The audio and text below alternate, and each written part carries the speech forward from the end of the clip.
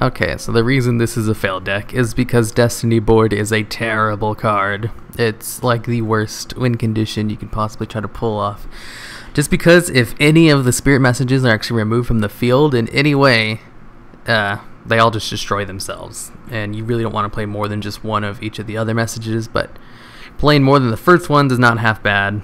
And if they all just didn't get destroyed, if only one of them got destroyed, it'd be a little bit easier, but it's real easy to like stop it. But anyways, if you activate this during your opponent's end phase, you'll get the first letter right away, and you only have to stay alive for 3 more turns without getting, you know, any of them removed. So its deck tries to live for those 3 turns by negating monster effects, and if they draw into an MST, it's game over.